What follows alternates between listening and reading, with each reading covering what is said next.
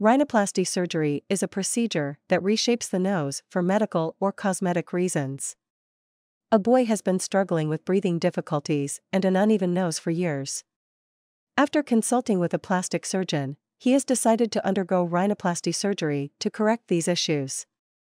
The surgery will involve making incisions inside the nostrils to access the bone and cartilage of the nose. The surgeon will then reshape the nose to improve its appearance and function. The procedure typically lasts around 2 to 3 hours and is performed under general anesthesia.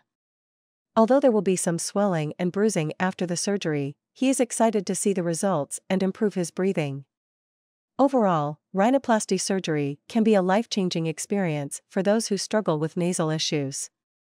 With the help of a skilled surgeon, he is on his way to a smoother, more symmetrical nose and easier breathing.